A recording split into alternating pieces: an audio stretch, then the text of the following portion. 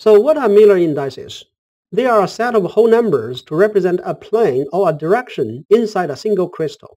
In many semiconductor processing steps, precise surface orientation is critical and directly affects the device's characteristics. We need a systematic way to represent different crystallographic planes and directions within a single crystal, and the Miller indices are for this purpose. This picture shows that single crystal silicon wafer's surface is carefully aligned to lie in a specific crystallographic plane, and a flat cut is ground along the edge to identify a reference direction within the surface plane. The top surface is represented by its Miller indices 100, and the upward direction perpendicular to this plane is represented by its Miller indices 001. Then how do we get these Miller indices numbers? Here is a procedure for a crystallographic plane. In the next slide, we will talk about the procedure for a direction.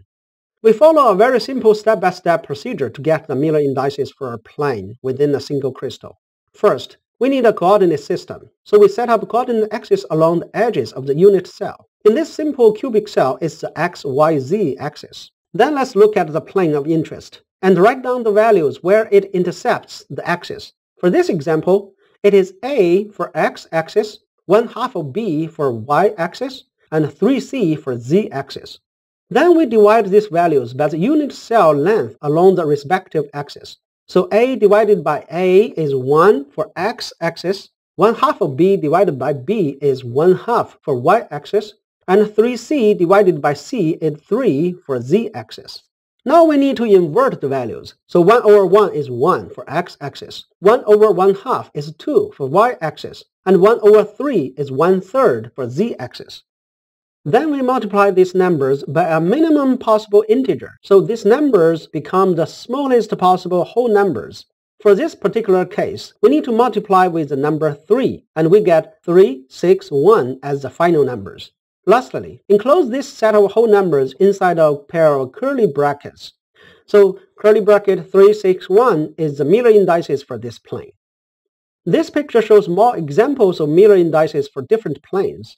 There are two special cases we need to take care of. First, if the plane is parallel to an axis, the intercept along that axis is marked as infinity. When you invert infinity, you get the number 0. This is why you see zeros such as 100, which is parallel to y and z axis, 110, which is parallel to z axis, etc. Second, if the plane intercepts an axis in the negative portion, the minus sign is placed on top of the corresponding number, such as this -100 plane. The Miller indices for a direction are established by decomposing a vector in the direction into its components. Let's look at the 120 direction in this example. This vector's x-axis projection value is 1/2. Y-axis projection value is 1.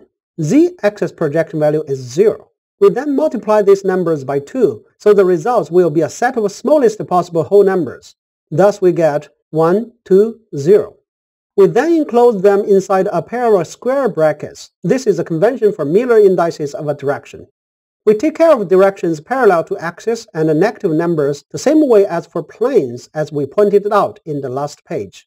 Lastly, here are some more direction examples, and you can practice getting their Miller indices.